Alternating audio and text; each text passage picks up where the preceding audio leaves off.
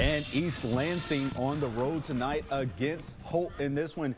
Jace Clarizio getting the handoff from the Trojans' own 27-yard line, breaking a tackle and gonna break another, bouncing outside. He's up the sideline, gonna change directions and bounces back inside. That is a 70-yard run play for him, and that sets up 1st and goal for the Trojans right there. He's gonna close out the drive for the Trojans, getting the handoff, shooting right through the gap, scores the touchdown.